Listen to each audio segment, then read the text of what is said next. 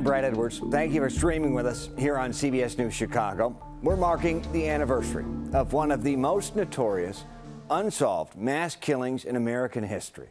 40 years ago, 7 people died in Chicago and its suburbs. One family paid the greatest toll. 3 died, all within a few hours. The common denominator, they all took extra-strength Tylenol.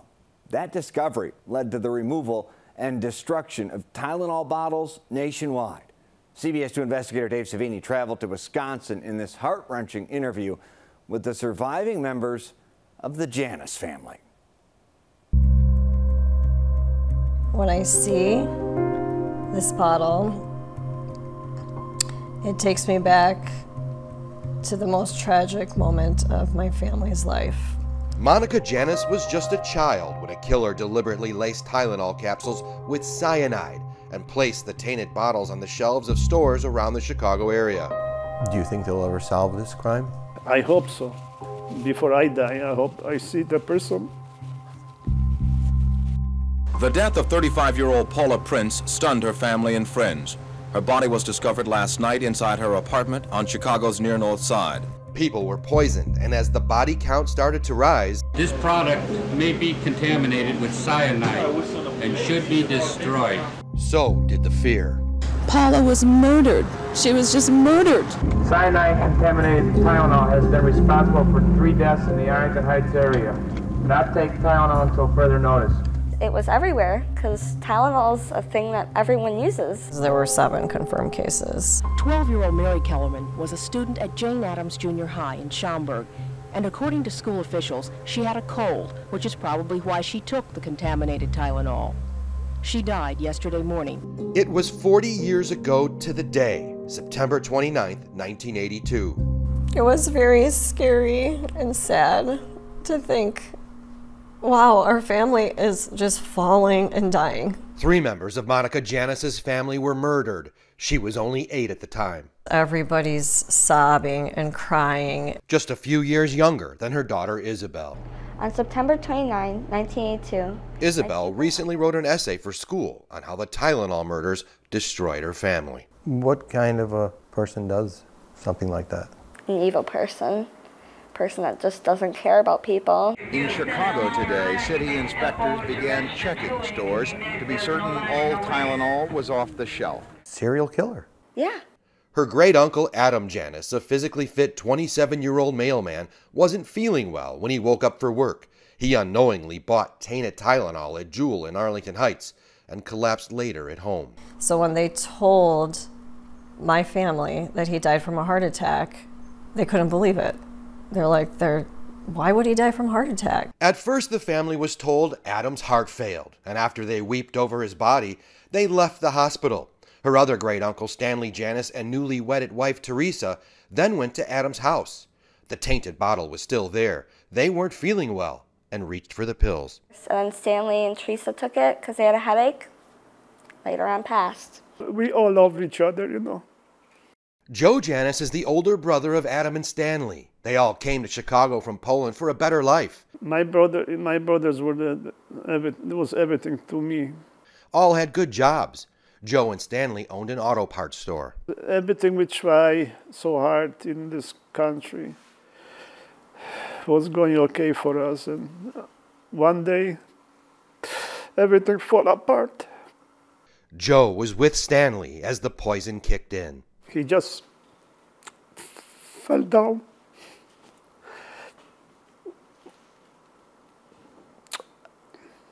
And when he fell, his mouth was white stuff was coming out from his mouth. His eyes turned backwards, I seen, you know. So they called the ambulance. When the ambulance arrived, Teresa also collapsed. Just awful. One of the worst calls I've ever been on in my life. Chuck Kramer, an Arlington Heights Fire Department lieutenant at the time, was working on Stanley when Teresa grabbed him and fell. As soon as I turned her over, a second ago she was holding on my arm, and now she's there and her eyes are fixed and dilated and non-reactive to light again. The amount of cyanide she had in her would have killed 26 elephants. What kind of person opens up a capsule and fills it with cyanide? and puts it back in a jar and puts it on a shelf. He's an animal that he kills people with no fear. 19-year-old Theresa Janus and 25-year-old Stanley Janus were married in this church just 3 months ago. Images of their caskets and Adam's casket at the altar created even more panic and pain. I remember my father approaching Adam's coffin, and he just couldn't take it. He literally threw his body on top of my uncle, and the coffin almost tipped over. I'll never forget that. It was terrible just seeing that. What are you thinking about right now? I don't feel like, living anymore. 40 years, guys. What a tragedy for your family. Our Father, who art in heaven. When you speak of the victims, you speak of them as family. Yeah.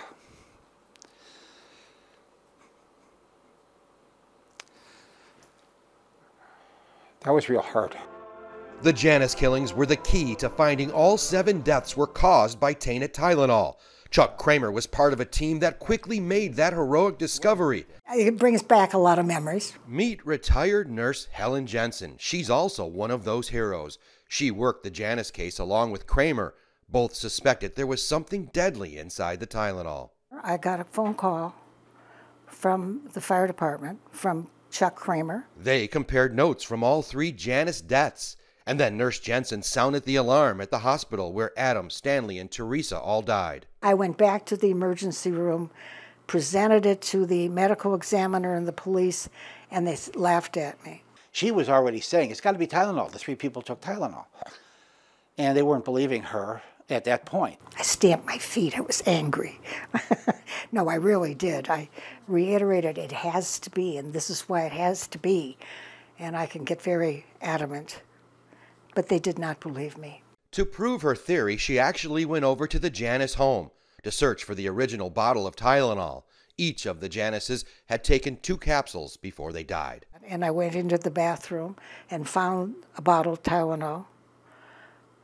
And I brought it out to the kitchen with one of the police officers. I opened it and counted the pills.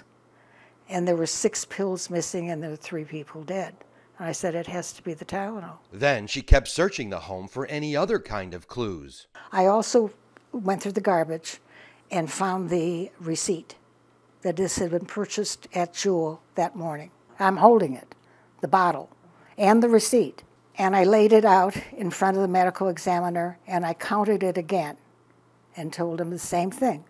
There are 6 capsules missing. There are 3 people dead. There has to be a correlation. Oh, no, that's fine. The Tylenol's fine. Meanwhile, Chuck Kramer was also still piecing together clues and tracked down a paramedic who responded to 12-year-old Mary Kellerman's emergency. She was the 12-year-old junior high student who earlier that day collapsed at her parents' home in Elk Grove Village. A little girl died this morning in Elk Grove, and she took Tylenol. And it's the same symptoms: rapid shallow breathing, fixed dilated pupils, and unreactive. He, like Nurse Jensen, also reported his findings to hospital officials, but no one was believing either of them. Yeah, I was angry. I went home. I was very upset. I was teary. I had a stiff drink and talked to my husband. And I finally went to bed. At 5:30 in the morning, he got up really early. And he came in to me. He said, Helen, you're right. They're saying it on the news. It was Tylenol. Lab analysis of the crystals of cyanide may lead investigators to the manufacturer. Jensen and Kramer were instrumental in the action that came next, the immediate removal of all Tylenol from stores and homes, saving an unknown number of lives from other potentially poison capsules. Dave? Hi, Chuck. Okay, how you doing? Good. How are you? Okay. Are you ready to do this? All right, we're going to give it a try.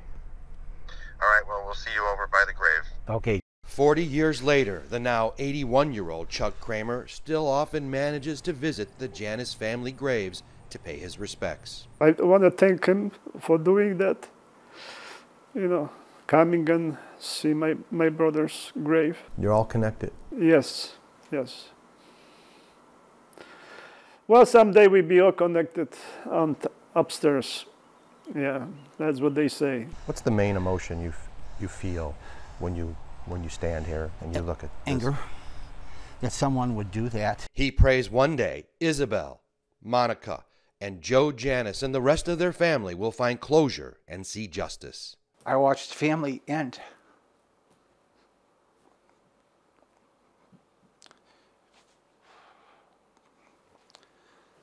I don't know how anybody could do anything like that. And as the killer remains free, the Janus family says after all these decades, Arlington Heights Police and the FBI have yet to reach out to Joe Janus about the status of his family's murder case. He said that no detective, no agent ever contacted him to update him ever. Never. Nobody approached him. No police, no detectives, nobody. What do you think of that? I think it's absolutely the strangest thing I've ever heard in my life. Your father deserves to know. He does deserve to know. I just see him cry all the time.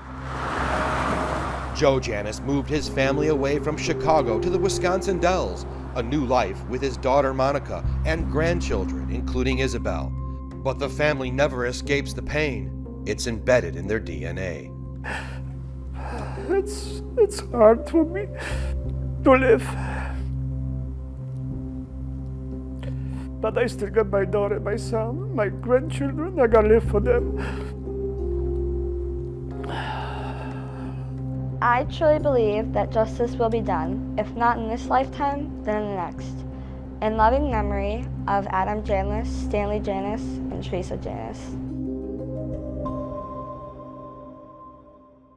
Monica and her father, Joe Janus, say the only time they ever spoke with police was last year. Monica got an anonymous tip. She's the one who contacted police. They've heard nothing since. Dave Savini, CBS 2 Investigators. Joining me now, friend of the stream, always good to have you, CBS 2 Investigator Dave Savini. Dave Savini, thanks so much for your time. Tell us a bit, I know it's hard to encapsulate, just how much this family has been through. Well, when you think about the Tylenol murders, no family faced a greater amount of tragedy than this family. 3 people died, all within a few hours of each other. Adam Janus was a mailman, and he lived in Arlington Heights, and he was a very physically fit guy. They were called suddenly, the rest of the family, and they said Adam had had a heart attack and was dead. So they rushed to the hospital out in the Arlington Heights area. They lived on the northwest side of Chicago, the rest of the Janus family. And they get to the hospital, they're weeping over Adam Janus's body, and they decide to go back to Adam's house to plan the funeral. And when they get to Adam's house, a couple of the people in the family were experiencing headaches and some back pain. So Stanley Janus, another brother, and his wife, Teresa Janus, his newlywed wife, they go into the medicine cabinet and they grab what was basically a brand new bottle of Tylenol that Adam had bought that morning because he called in sick for work that day and went over to the local jewel store and bought that bottle of Tylenol. They, of course, then took the Tylenol, the tainted Tylenol, unknowingly, and they dropped to the floor, collapsed with symptoms that all these other people had been dying from in the Chicago area, but they were all isolated cases. This was the first time that there was a mass group of people, and they're significant. Their deaths are super significant to stopping the sale and destroying the Tylenol that was out there on the shelves, because they were the linchpin. They were the case that put it all together, where everyone zeroed in on the Tylenol. Before we get to that, Dave, let's transport people, because we've been working on this for months. We have some remarkable file footage. Let's take people back 40 years to the CBS 2 archives to take a look at some of the emotion from that time. 19-year-old Teresa Janus and 25-year-old Stanley Janus were married in this church just 3 months ago. Today, their caskets were carried by members of their wedding party. Services for Stanley's brother, 27-year-old Adam Janus, were held here too. Adam took it, he died first, and then Stanley and Teresa took it because they had a headache. Later on passed. The amount of cyanide she had in her would have killed 26 elephants. What kind of person opens up a capsule and fills it with cyanide and puts it back in a jar and puts it on a shelf? He's an animal that he kills people with no fear. No detective, no agent ever contacted him to update him ever? Never. Nobody approached him. No police, no detectives, nobody. What do you think of that? I think it's absolutely the strangest thing I've ever heard in my life. Your father deserves to know. He does deserve to know. I just see him cry all the time. The toll really hits home when you see one family and 3 caskets. And when you conducted your interviews over the past several months with the Janus family, they said repeatedly they had never been contacted by really anyone from the task force, any investigators, for 4 decades. Is that still the case? Yeah, imagine that, and that is the case. As a matter of fact, the only time anyone from the Janus family talked to the authorities, according to the family, is when Monica Janus called the police to say she had gotten an anonymous tip about a year ago. So she relayed the information to them, and that was it. No one's ever updated them, kept them in the loop on what's happening, just checked in to see how they're doing. This family really has lost all hope that the real killer will ever be found. Joe Janus doesn't want to go to his grave without seeing the day that the man or woman responsible for this heinous crime is finally brought to justice. Dave, part of the remarkable story about the Janus family here is they were really the linchpin in the investigation. People otherwise healthy, young individuals were dropping dead in Chicago and greater Chicago for 24 hours and nobody knew why. It was the Janus family and really a rather heroic paramedic and a heroic nurse who added it up with the family, did they not? They made the connection between the deaths and something with Tylenol, correct?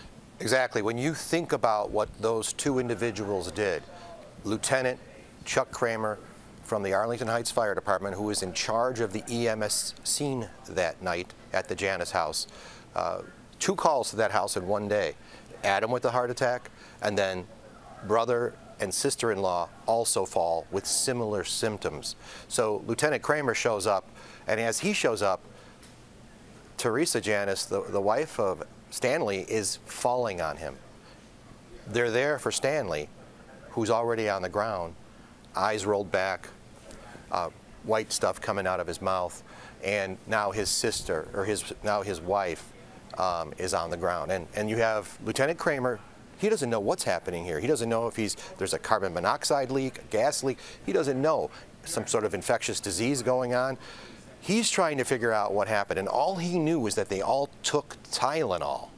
Now, he was friends with this nurse who he told the same story to, and she said, it's gotta be the Tylenol. So Nurse Helen Jensen goes over to the house and searches the house and finds a Tylenol bottle. And you know, the Tylenol bottles and all kinds of pill bottles, you can buy 100 pills, 120 pills, it usually says on the bottle. She counts the pills and realizes that there are 6 pills missing from that bottle.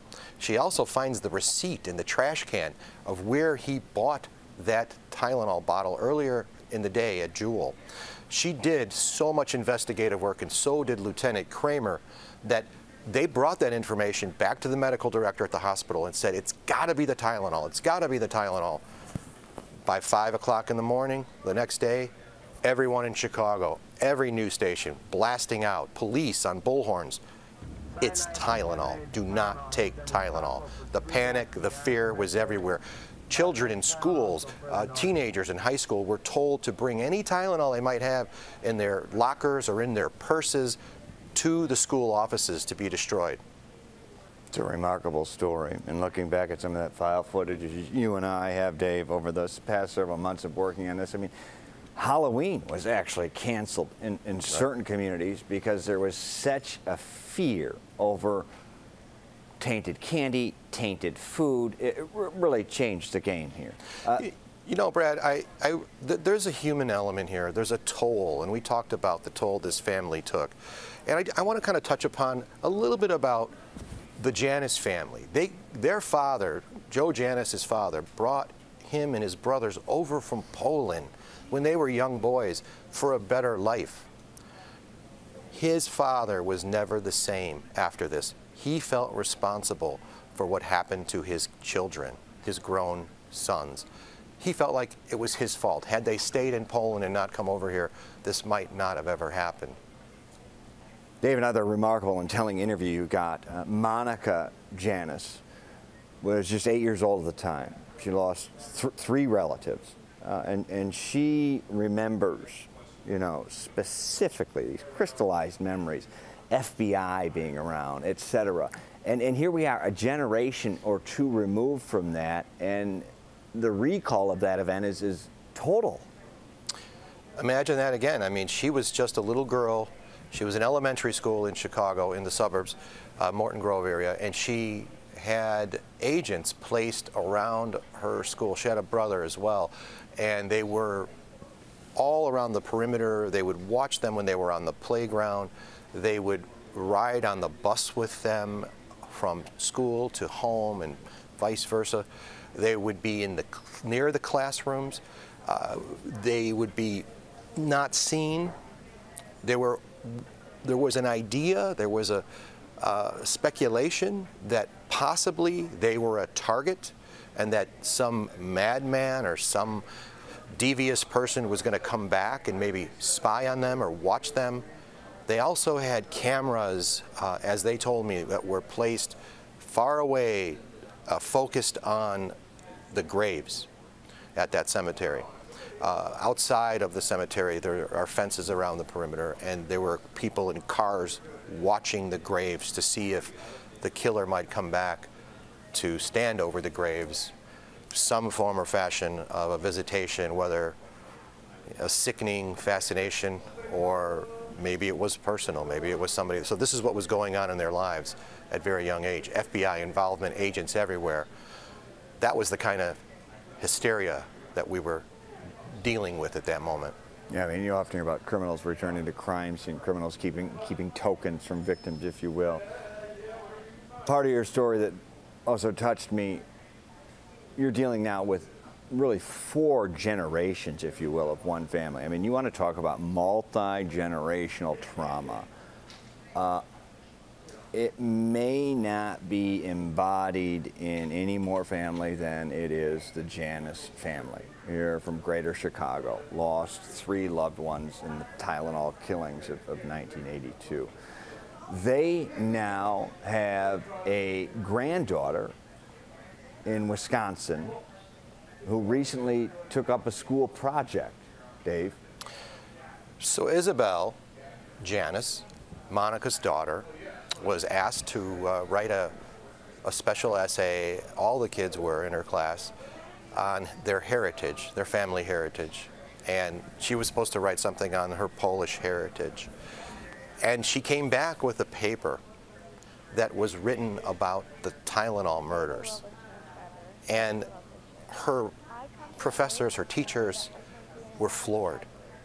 They didn't even know that they had a student in the school that had a connection to the Tylenol murders. So they sat down with her and the family and they said, listen, still write the Polish heritage paper because we want you to focus in on, you know, the family and all of the traditions that you grew up with. And the family was a close family, Brad. This was a family that, you know, they gathered for desserts and pierogies. Everything was family, family, family. They stuck together. This was a devastating blow to them. And this little girl, now 12, Isabel Janus, this is what she relates to. She knows about the murders. She knows her uncles and aunt were murdered. And she writes this paper, and you know what she says in it? Her goal one day is to be the person that solves the crime. She wants to investigate as she grows up. She wants to learn some of these skills, and she wants to try to find who did it. She might be the one. This all went down September 29th, 1982, September 29th, 2022. 40 years later, unsolved. You are doing the anniversary piece. What do viewers and why do viewers need to watch that? This is a piece of history. This is a piece of history in Chicago history and in our nation's history that changed everything that has to do with anything you buy on a store shelf, whether it's a pill or something you eat. And the protective sealants and coatings and coverings, that's what this led to. But because this wound has never had a chance to heal, the crime has never been solved, you have these families that have lost 7 people, and there's never been anyone brought to justice. So we hope people walk away with the essence of this family, the Janus family, and the generational trauma they carry with them all the way down to this most current generation. Young people should see this story to understand what happened in this country, in the city of Chicago back in 1982. A lot of us will remember being there. I was in high school when this all happened. I remember cleaning out the medicine cabinet at home and getting rid of the Tylenol. We all did. It's what everybody did. It's like Tylenol comes off the shelves everywhere. It's destroyed. It's gone. We want people to see the heroes that stopped it at 7. The ones that found out it was Tylenol was the common denominator right away. Lieutenant Chuck Kramer, Nurse Helen Jensen. And we're going to show you some of the police that were involved, unrelated to the task force and the agents, but the local police, going into homes to try to find Tylenol in the victims' homes that had already died. And they wanted to make sure they got every bottle that might have been possible where they knew there was a contamination case. What they did in those first moments. It's really about the heroes and the family that meant everything to maybe not solving the case, but to stopping and controlling the damage and death toll. Dave Savini, CBS 2 investigator, friend of the stream. We appreciate your insight, and thank you for joining us on the stream. Again, this is part of a much bigger project, a massive undertaking here at CBS News Chicago. It has now been 40 years since 7 people died after taking extra-strength Tylenol laced with cyanide, a crime never solved. A body is never laid to rest, they say, until there is some type of justice. In this case, there is not. That's why we are working on this docuseries. It is called Painkiller. Unsolved, now 40 years. Here's a preview of that. It was probably one of the first acts of domestic terrorism. A frightening pattern began to take shape some 5 hours later in the neighboring suburb of Arlington Heights. When you live through something like that, you'll never forget it. This was a terrible tragedy for 7 families. He took my life, shattered my life and my family life. Calls have been coming into the investigative task force so heavily that all 7 lines into the center have been almost constantly jammed. If it can happen with this, what else can it happen? Have you found a common denominator? No, sir. We're working in conjunction with Johnson & Johnson in an effort to determine if there is a common denominator. Who would think of that? What kind of mind thinks about that? The search for the Tylenol cyanide killer continues to center on this photograph. Have you ever done an interview about this? No, only with the FBI. 7 people? You're gonna let a murderer just go? Why can't the authorities arrest this man? He's a madman. Kansas City Police Sergeant David Barton was watching an evening news broadcast when he saw a picture of a man who looked familiar. I jumped off the couch, said, "That's damn James Lewis." You remember the name Lewis? I just told you that 3 times. Just another one of the ups that plagued this case. We're actively pursuing this investigation. This is not collecting dust on a shelf. I don't think it'll ever be solved. For 40 years, you would think that somebody would say something. You ever seen this guy?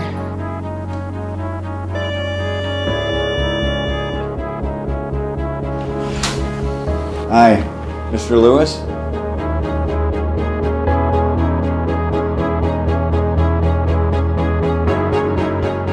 If this was on the shelves then, we wouldn't be sitting here now.